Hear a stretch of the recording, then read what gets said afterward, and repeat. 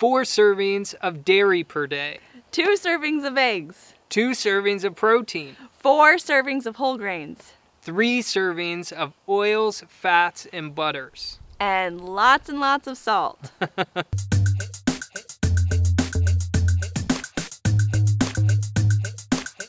So like any pregnant couple, we were just so excited to be pregnant and have our first kid. Yeah, we were going to our midwife appointments and they suggested going and checking out this child birthing course. Yes, and so we signed up and week 1 was all about nutrition.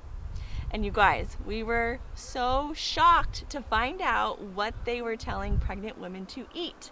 Like we literally, were biting our tongues. We were floored. We were floored. And so today that's what we're going to discuss. We're going to talk about what they suggested in that class. And those suggestions were made by the USDA and the California Department of Health. So they do recommend 2 servings of greens, 1 to 2 servings of citrus, and what is it, 4 to 5? 5 servings. 5 servings of yellow and orange fruits and veggies. And that's like our lunch right there. Right? And it's like, whoa, like we eat a lot more than that, but yeah. At least they're recommending. And they're leaving all the good stuff. Like, yeah. What, you can't have celery? What, you can't have watermelon? So let's start with dairy. So this is what they were telling the women in our class, that dairy has protein, calcium, it builds strong bones, it helps create healthy blood, it eases insomnia, and it helps regulate your heartbeat. And they were suggesting that you have at least 4 servings of this a day. They were also suggesting eggs because of the protein that's provided, the vitamins and the minerals, including vitamin A, which they said was an anti-infection fighting vitamin, and combining that with milk, it's going to provide you all these calories. And they said to do at least 2 servings a day. So with dairy, calcium doesn't build strong bones, silica does. Mm-hmm. Dairy is the number 2 food that feeds viruses and bacteria. Eggs is the number 1 food that feeds viruses, bacteria, yeast, mold, candida. And then you have to think of, okay, you have a virus in your body. What is the dairy and the eggs doing to that, right? There's digestive enzymes, there's proteins, and there's hormones, growth hormones. So rather those things going towards that baby that you have inside of you, it's actually going towards the viruses and the bacteria, the pathogens that live inside of you. So a lot of the animals that produce the eggs and the dairy are given hormones, antibiotics, they're fed GMO corn, soy, and wheat. The viruses that are in our body, most of them live in our liver. And then the eggs and the dairy feed those things in the liver, which then causes our liver to become overburdened and sluggish. And remember, if mama has an overburdened liver, then all of those toxins fall on the baby's liver, right? To act as like a second filter. So all those heavy metals, those pesticides, the viruses, the toxic DDT, pesticides, fungicides, all that bacteria, the yeast, the mold, the fungus, the candida, all that stuff then falls on the baby.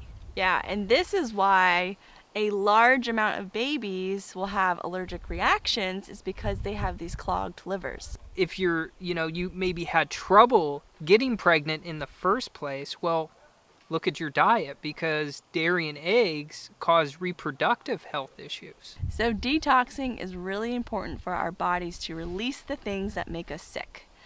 What prevents detoxing? Protein, which protein equals fat. Dairy and eggs are loaded with protein and fat. I start every day with a protein bomb. And what protein does is it prevents the liver from detoxing, it clogs the bloodstream, and it stores toxins. Yep, which leads to unhealthy blood, yes. Which they are claiming that this stuff actually makes your blood healthier, right? Which it does the opposite. It does the opposite. Yeah. It clogs your liver, which now your liver's overburned, so you can't sleep at night. Which they say dairy, eases all of that, right? And the third thing is your heart. It affects your heart, because if your liver's clogged, then it can't send the stuff up to the heart. It's the opposite of what we just went through. Yeah. And since we're talking about protein, let's get into the suggested protein serving size. Yes, this is a very controversial one. Yeah. Well, they say that protein is something good for the entire body, right? It's good for your teeth, it's good for your brain, it's good for your muscles, it's good for your bones, it's good for everything, right? And if you don't get enough protein, then it causes fatigue and swelling and lack of appetite. So it's important that you eat a lot of protein when you're pregnant, right? That's the claim. And they suggest having 2 servings of protein per day. And they also suggested in our class that you eat liver, which we don't think you should eat liver because that's the filter of your body, right? That's where all the toxins are going. That's where all the toxins are going, so you don't want to eat liver. Protein does not build muscle, and I know a lot of you are going to disagree with that. What builds muscle is clean carbohydrates and glucose. In your brain, it runs off of glucose and mineral salts, right? Not protein and fat. Exactly. If you have too much protein and fat, it actually shrinks your brain. Well, I actually fathered our youngest daughter when I was this muscular. So what's going to help the development of your baby? It's going to be good, clean carbs like bananas and squashes. It's going to be glucose from all those fruits. And it's going to be mineral salts from the celery juice and all of those leafy greens. And since we're talking about carbohydrates, let's talk about whole grain carbohydrates, which is what they discussed with us next. So the suggestion is that when you are burning all of those calories from the fats and the proteins, then the carbohydrates act as the fuel to keep you going, right? Because if you burn the fat and the protein, then that fat and that protein is not going to the baby to help develop and grow that baby. So the carbohydrates come in to kind of act as a building block for that baby. And they suggested 4 servings of whole grains a day. So gluten is a protein, and it's found in a lot of whole grains. Now you guys already heard what we talked about with proteins, right? Gluten is also the number 3 thing that could feed any virus or bacteria, so you want to stay away from that.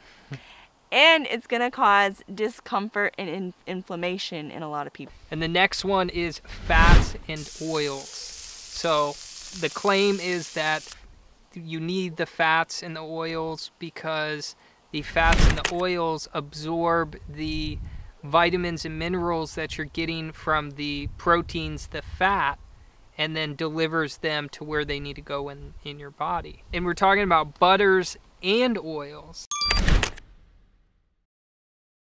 And how the oils work in your body is when you put the oils in your body, they get absorbed directly into the bloodstream because they don't have to be processed, right?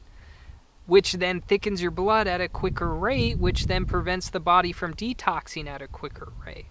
And then you've got canola oil, and canola oil is mainly GMO, and then you've got canola oil that feeds viruses, bacteria, yeast, and mold. Which then creates more problems for the body. And then when your body is overburdened, when your liver is overburdened, it then puts all the burden on the heart, which then the heart creates the adrenaline, which then adrenaline creates the fatigue. Yeah, and this is all going to lower your oxygen levels. It's going to trap toxins in your body, and it's going to make it a lot harder for the organs in your body to release any toxins and poisons. And then there's salt, and they said, put salt on everything. And if you cut back on salt, then it's going to lower the amount of blood that's circulating through the body, thus preventing those nutrients from getting to the baby. Yeah, and they said that if you don't have enough salt in your diet, you're going to get leg cramps and a lot of fatigue. And we know with salt chronically dehydrates you, which then takes water from the body, which then takes the ability for your killer cells to move around and destroy these pathogens. Yes, and the salt also pickles and preserves the toxins in your body, which we don't want. If you guys enjoyed this video, be sure to check out some of our other videos, and we'll see you next time. See ya.